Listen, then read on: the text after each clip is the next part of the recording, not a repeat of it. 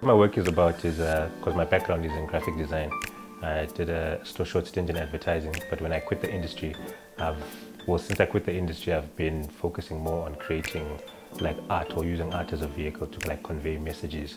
And primarily what I focus on is like poster art and illustration. So yeah, we've been in touch like online, like we knew each other online before we actually got around to meeting. And it was through the exchanging of ideas and me getting to know about what you were doing and in turn what I was doing in terms of like the world of creativity and whatnot.